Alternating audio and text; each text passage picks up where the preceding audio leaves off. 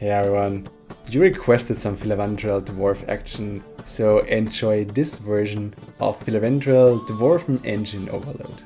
Today we'll look at the defining cards and the synergies of the deck. Next, we check the general gameplay, the passing strategy and how to work with your mulligans.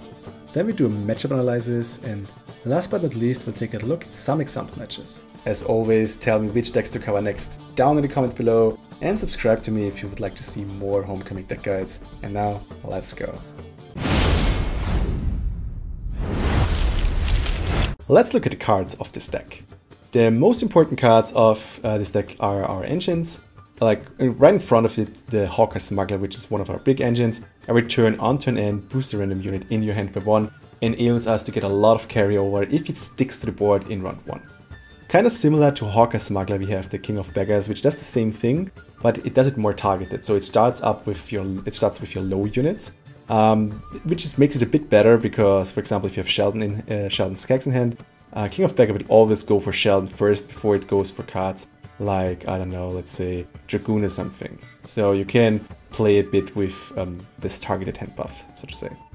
We also have like engines which are not hand buffing, but which are just buffing itself on the board.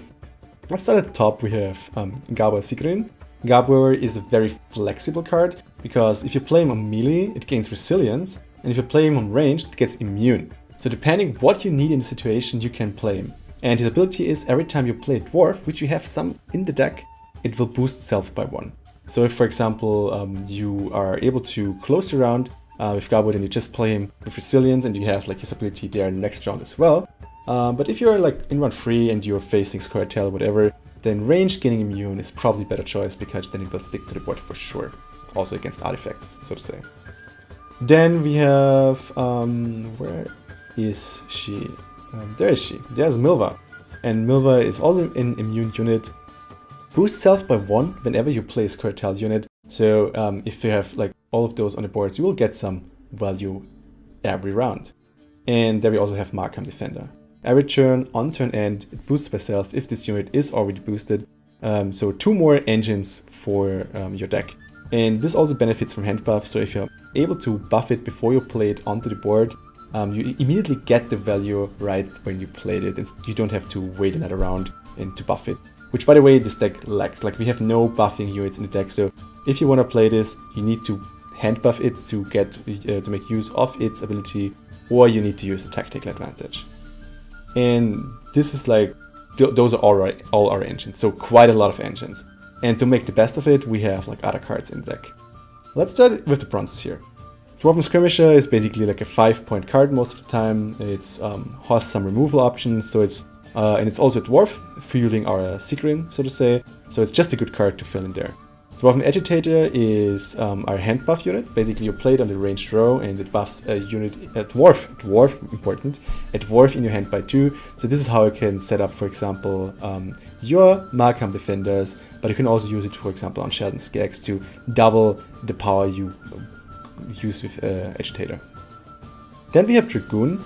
Dragoon is serves 2 purposes. First of all, it can ruin the enemy's plan. For example, if the enemy plays a roll-locked unit, like or not even a roll-locked unit, but let's say a Market Division, which only activates if it's the only unit in a row, then you can play Right Dragoon to disable the engine. But we also have units like Hawker Smuggler, which only work on melee row. So if the enemy moves it away, you can use Right Dragoon to move it back on the melee row, so you're sure to get the value from the Hawker Smuggler. So it's basically a kind of like a little safety net. Markham Volunteers are 6 points if you can play them both at the same time, because as soon as there is a dwarf on the melee row and you play them on the melee rows, it will summon the other Markham Volunteer from your deck. So it's basically value, a bit of thinning, and it works well with Sigrin, but also with Mercenary, because Dwarven Mercenary damages an enemy with 1, it's an order ability, but it gains a charge every time we play a dwarf. So this has like also has synergy with all the other dwarves we have in the deck, which is pretty okay. Then we have Kieran, and Kieran is kind of like a tech card. So if you want to like tech for something else, I've seen some decks which use, for example, the Markham Marauders, which are basically used to have, like, if they're buffed, they get resilience. But in the current meta, I would like go for Kieran because Kieran is able to lock a unit, and there's a lot of engines out there which you want to lock for sure. Sheldon, we talked a bit about him. He damages an enemy by this unit's power, so if you are able to buff him up with Agitator, or like with cards like, for example, Ifleen, which also boosts his carryover unit in hand by 4, Sheldon can get really, really big. So if Sheldon at some point is not a 3-point unit anymore, but like a 10-point unit, you will deal 20 damage. So keep him in the hand as long as possible and use him when you can get like this big value up. But don't wait too long, because like even if it's like a 15-point unit and you can't find a 15-point target on the enemy's side of the board, then you would probably be better off to use him earlier and to remove an engine, which like helps the enemy a lot. So think of when to use it. Cleaver is another removal tool. We don't have that much removal tools, so Cleaver is in there to, you know, especially at the start of the game, to delay the setup of the enemy or to just get rid of a big engine. And Cleaver basically damages unit by 1 for every card in your hand. So as I said, the earlier you play him, the more value you get out of him. You shouldn't keep him in hand longer than, like, let's say after playing 4 to 5 cards, because then his value will really diminish. So try to use him early. Roach is just in there to fin a bit and to give us a bit of additional value, because especially in round 1 when we play our Hawker Smugglers, which just give us carry over. Basically Roach basically helps us to stay in the round. Unicorn and Chironex is their value combo at the moment, so if you can get them off when you have like one of the others in your hand, they basically help us to either win round 1 or to finish round 2, but more about that later. We've already talked about. And then we have as last card Call of the Forest. Call of the Forest is first of all a good card to get the cards out of your deck which you need, but it also has a lot of synergy with our card. For example, let's say you play, you start with Cleaver and Cleaver is just on the board and really just provides you free value. You can then use Call of the Forest on Cleaver to get Cleaver back into your deck, so you maybe want to use him in round 3 again. But at the same time you can get a lot of cards out of your hand and buff them by 3. And this buffing by 3 is the important part, because for example, Sheldon's Kegs buffed by 3 is already a 12-point card, because it's like 6-point value and damages an enemy by the unit's power, so 12 points, right? And the other cards like Malcolm Defender, if you get it from the deck, it's already boosted, so it will already start ticking. Let's quickly talk about the gameplay plan. The ideal rounds for you are 2 long rounds, 1 long round 1, which is your setup round, and 1 long round 3, which is basically your engine execute round. Basically in round 1, you're going for the Hawker Smugglers and King of Beggars to get a lot of carryover for round 3. In round 3, you use then cards like Gawa Sigrin or the Markham Defender or Milva, which are basically engines that give you points on the board, which are hopefully also already hand buffed by your Hawker Smugglers and so on in round 1. And this way, since we have a lot of engines in the deck, and that's why it's called engine overload, is if the enemy has removal or if the enemy has locks, there are only so much locks he can apply to you, right? So if you already locked, let's say like Hawker Smuggler in round 1, then you won't be able to get like, let's say your... No, Milva can't be locked anyways because it's immune. But let's say you can't lock your Markham Defender or your Sigrin, for example. Hopefully you can also play Sigrin immune, so you can't even damage it and get rid of it that way. So basically try to get handbuff units out in round 1 and the other engines in round 3.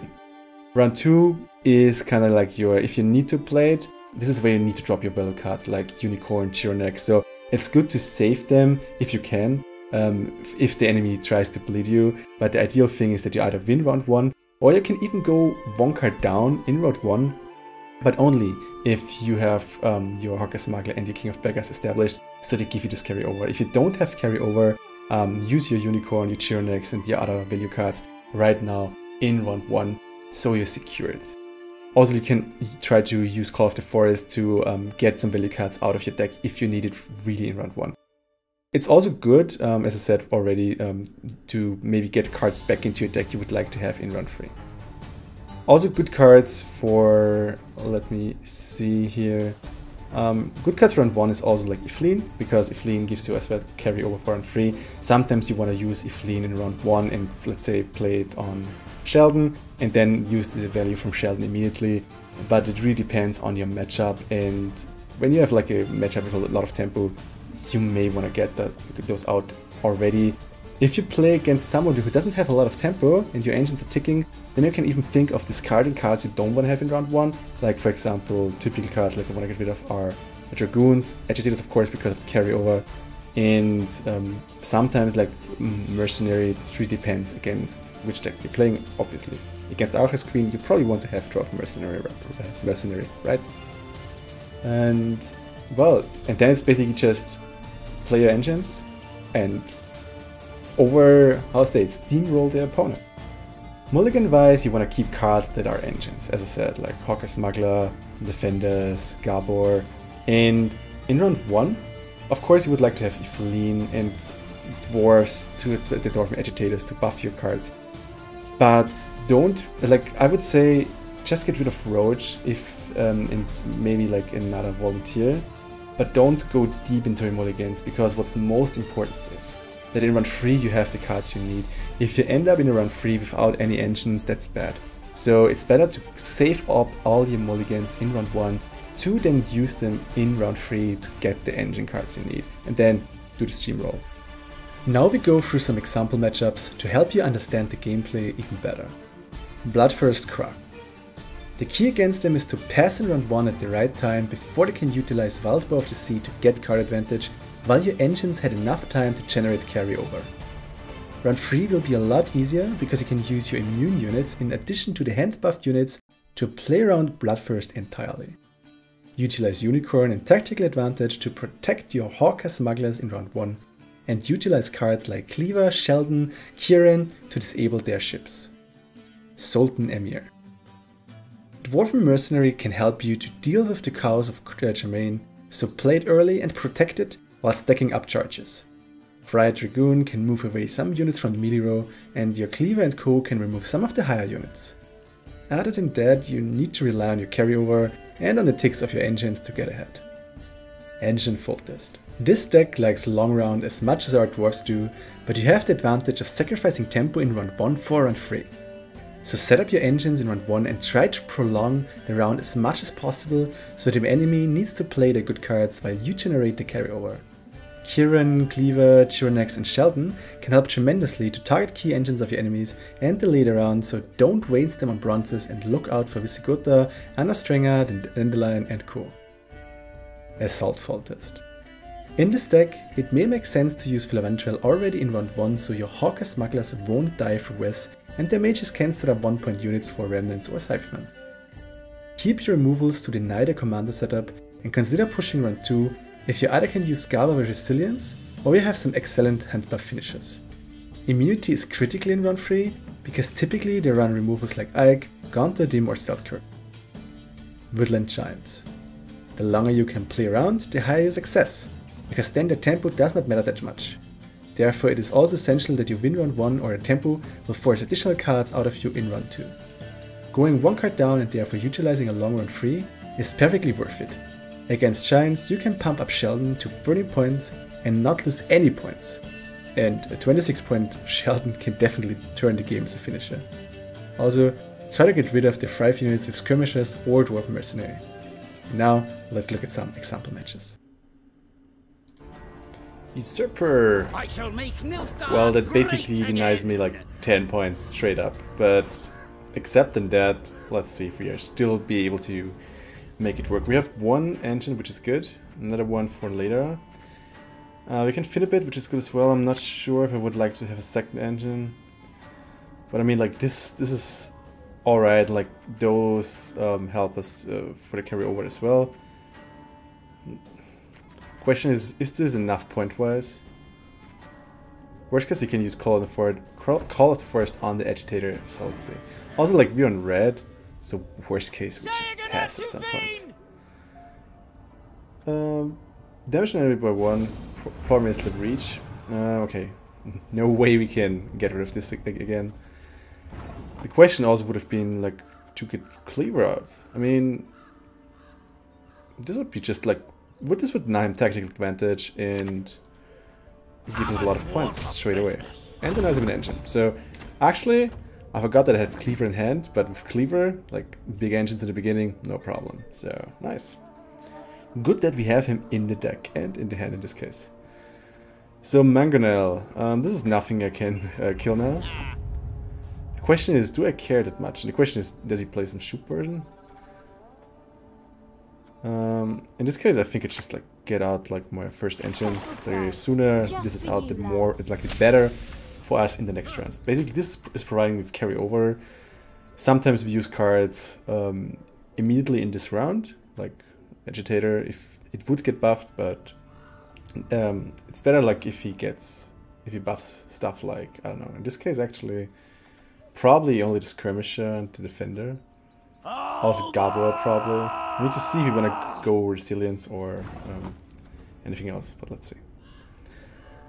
Okay, in this case we can just like, we could have like just use the Agitator now to buff the Defender just in case, but before I do this, question is, do we need an engine here or now? I think we probably need it, so let's set up the engine right there. Bloody long. And then let's just like, as long as we're ahead, like I want to stay ahead, I want to get that extra card. So let's get the Markham Defender out next, and then we go for the Volunteers for a bit of thinning.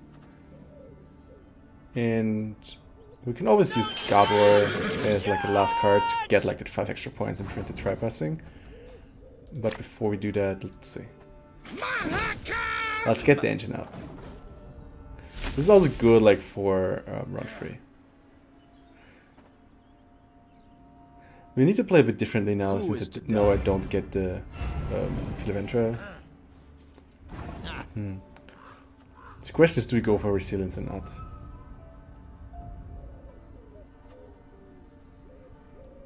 We could also gain immune, but like doesn't make too much sense here. There's one lock already out, like there could still be another lock in there. We know that he doesn't play Shoop anymore, so there's probably another Armed Cavalry. Question is, it's pretty unlikely that he has it in hand, right? But like dealing 5 damage from Nilfgaard is also fine, especially if he has Serid or something. So I probably don't want to play this right now. Since we're ahead anyway, let's play the Agitator here. Our brothers in the valleys need us. We can still decide to play it this round if we want to. If we want to. Let's see. Order! That's what I'm saying, like, Nilfgaard has some damage options. Ah, that's good, thanks Kieran. Why did he double hit? I thought it's like 4 versus 5. Oh well. So this will give me 6. It would be actually enough. So let's do that. We'll put there we Markham boots to basically denied our 2 main engines here, which is a shame, but we're still ahead. That's pretty okay. Let's see. Yeah, okay, well, I think he will win this. Yeah, there we go. Pretty good ointment. The thing is, like, we could have played Gabo before, just to make sure to get the extra buffs from the Dwarfs. This is basically 5. This is definitely more than 5. So let's see what Dwarfs we could get. Sheldon would be pretty awesome. Skirmish is enough. Mercenary is fine, I guess. Defender is okay. I guess we go for Call of the First here. Let's get rid of the Dwarf and Agitator. And do we want to go Sheldon or not is the question. I mean, we could just like kill the Mangonel. Or we get rid of the Sergeant. I think I want to go for the extra card here, so let's go for Sheldon. And we don't use him entirely, like we don't use his full damage, but we get rid of one of his engines, so no more extra point from his side. I think that's worth it. I think we denied here probably 2 extra points for sure.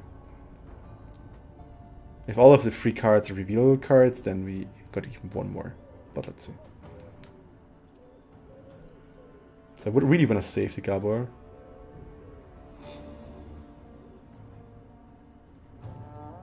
Well, let's see if we can. Good thing is that, like, even like by playing Sheldon, we got some nice tempo here. He's like 4 behind. There we go. That's the extra card for us right there. Nice. That's nice. Problem is now we don't have the Filavendrel in round 3, but we're not that dependent on him. So that's a good thing here. That's good. The Dwarfs as an interesting engine. I don't want a mulligan here, because like I can just trap us. Because a long round is still good for us if we can get cards like King of Beggars, Milva, for example. Drawing into both unicorns would be amazing. And if we manage to somehow get a buffed Markham Defender, not bad as well. So let's see. That's also a good engine here. And like immunity is very, very important in round 3. Okay, let's look for... Okay, perfect. 2 unicorns. Let's get rid of one of those. Okay, that's fine. The question is, do we need the agitator here? Don't really have something to set up. Okay, that's not bad hand. We follow Letho. Yeah, he banishes. Like, I don't care at all. I think we just start with Gabor, and then we probably go with Smuggler. I mean, you can also just start with Smuggler. It doesn't make a difference. If he locks, like my Smuggler, he will lock it anyway afterwards. But if he has damaging units... you know what, let's start with Smuggler here. Show me the coin or sod off. You can even think of unicorning him. So he doesn't... He's not able to damage it. And like, he probably has like one more lock and Serid probably. Okay. And Dory Grey. Because... So let's go for immunity here. That's why I didn't want to play him first with Resilience as well. Because immunity against like a lock heavy deck, that's good. I mean like immunity against the lock heavy deck, that's good. So we still have the unicorn package, we can lock something bad on his side. Like I don't care about the witches. Oh, bye bye Milva. And now we just play dwarves, I guess. There's nothing we want to really move away right now. Scoia'tael! Always hit the biggest unit, so if you play slave infantry, like he doesn't get that much value. It's... Oh, there we go. Already win. Nice. Demo event. Okay, that's risky for him, probably. But like, we don't have that much removal, so we could actually be successful. Okay, we have like 2 engines, 2 more engines, which are not hand buffing. We don't need a volunteer. That's good. Call of the Forest in this case. We could Call of the Forest Cleaver. Worst case with the Unicorn if the need arises. Well, let's see. Also, we are on red, so basically you can always pass if you want to. This is going to be interesting. Against them, I would really love to play a more control-oriented deck, but hey. I mean, we could just cleaver that. That's a good cleaver target. So there we go. Basically, we get rid of tactical advantage immediately. Now we're 6 points ahead on red, which is amazing. We don't want to use Filavendrel here. We probably want to use Filavendrel for in round 3. That's pretty good. We don't have Kieran. Special prize. Which is a shame. But hey. He can basically kill my Hawker Smugglers by just playing Ballistas. Like the reinforced Ballistas. Okay, he plays Siege Towers. Question is if we ignore that. I don't care too much, to be honest. Show me the coin or For me, it's more important to get the carryover for the next rounds. Sure. Buff your units. He's an equal, which is not that good for blue. Lady Margarita told us of this. Reynard is just really good in the charge deck. If I would have a lock, I would immediately go for it. Let's fin the deck here. Ha ha! Leave it to us. There we go. 2 points, still good.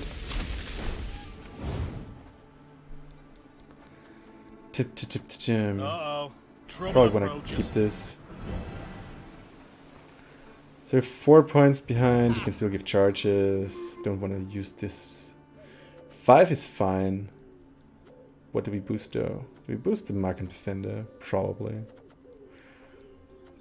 The question is also if we use Call of the Forest here. We could Call of the Forest into Sheldon. Would be still pretty decent. Could also go for Seekrin.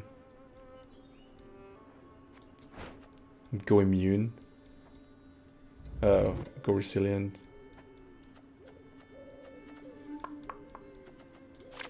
Let's go for Fleeing right now and let's just, I don't know, let's buff this up. Therefore, it's more likely that it will stay buffed. There we go. More carryover for me thanks to my smugglers, which is really good. So the longer we can play it around, the better will be our remaining rounds. Sure. Buffing up his units. Like, this is a big setup. So the question is if how long we want to play into this. Well, we can play too well. He didn't use it, so it's easy for me to just play more into this. I can just play my Dwarf. I probably don't want to have any run free anyway. And if he like goes really ahead, we just pass at some point. Then that's the beauty of being on red. We can always call off the forest if we really want to. Yeah, that's pretty cool. But why did he use the charges already? I mean, like, Bloody Baron would have been pretty cool. So we need now 8. Unicorn would be 8. Call of the Forest is basically a 12. Because we would use Sheldon. This becomes a 12 through Call of the Forest. Do we want to go one more card here? I mean, getting Cleaver a second time would be not bad, actually. Or do we go for carryover? But not enough. Let's go Call of the Forest here, and let's go for Sheldon. There we go, let's get buffed for free. Reach 2, we can just play it here. And what do we hit for 6? Do we care?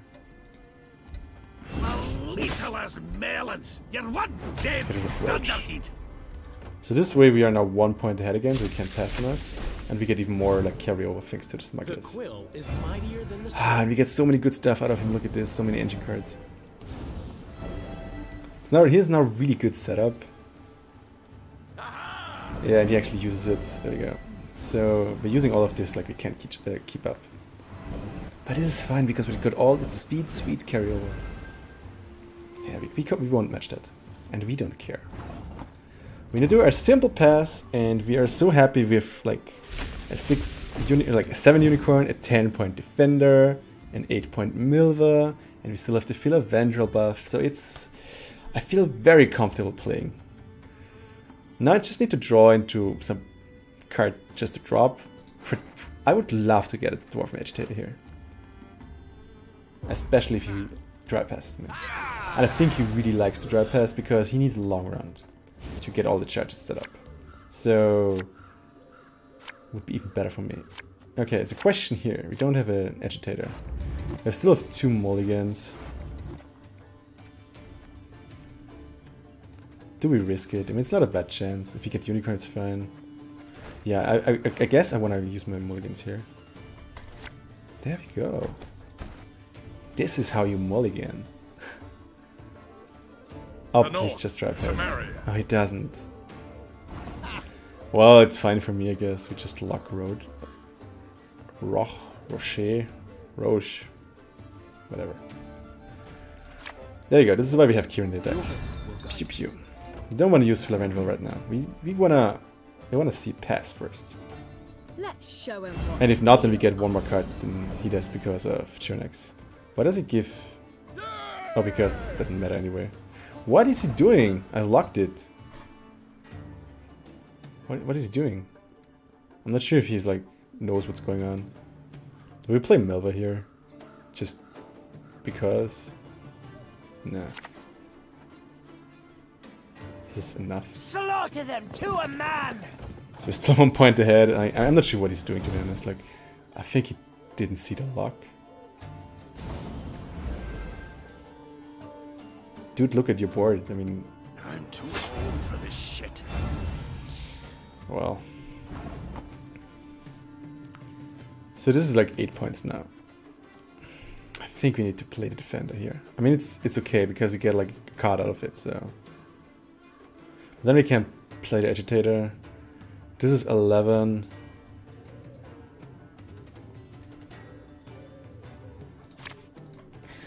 It's sad that we need to play the unicorn, but hey. This is like still a good play. And like I want to keep Mark on Defender. Ah, that's why. Okay, sure. So this was like nice bait. Like I could have just killed the Roche. But this is perfect for me. This is where we can play agitator. So he thinks he wins this round, which he won't.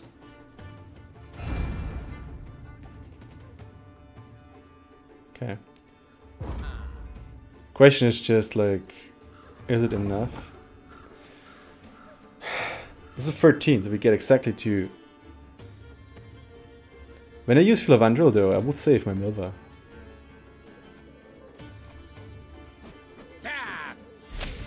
It's probably one of the worst Philavandrels I've ever played. But it wins me the round. And this is all I care about. Nice, we got the card advantage. And what a card we got. We got a 9-point Milva. Immune. Pretty decent. Okay, this is not shit. Cleaver is also not really...